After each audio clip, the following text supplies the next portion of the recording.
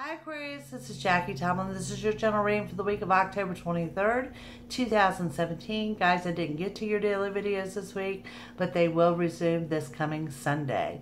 If you're seeking a psychic reading, please contact me at JackieTomlin.com, or you'll find a link to those readings located below this video. Guys, it looks like you're looking at some changes on the home front, some positive, not some that are just, I'm not going to say negative, but something you're not expecting. Upcoming trip out of state for a lot of you guys. And renewal with someone from your past.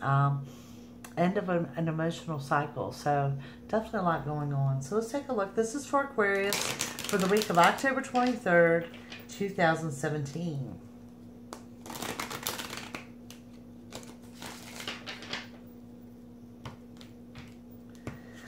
Aquarius, we start with that Page of Swords, followed by the King of Cups, Major Arcana of the Magician, the Queen of Wands, the Five of Pentacles, and the Nine of Pentacles. Let me break this down for you.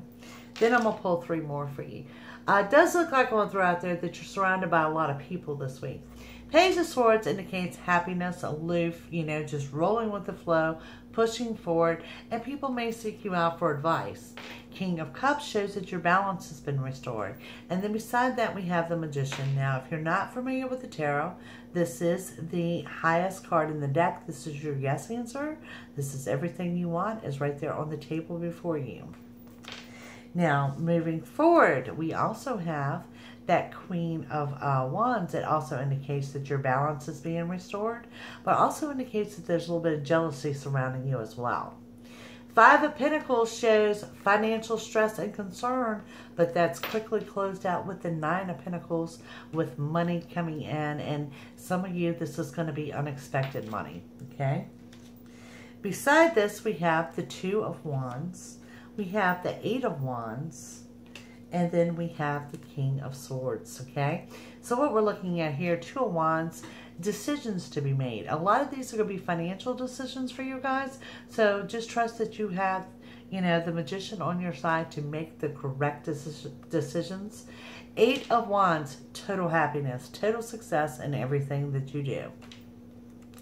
Then we have the King of Swords. Now, with this being a general reading, this could be a male or a female, but this is someone that may lash out at you or have a sharp tongue.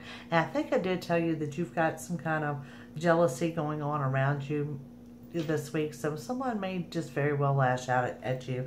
I don't see a confrontation, though. So, guys, you've got one major arcana for the week. Highest card in the deck, the Magician. So bottom line, no matter what happens this week, luck is on your side. This is you getting what you want. This is your yes answer.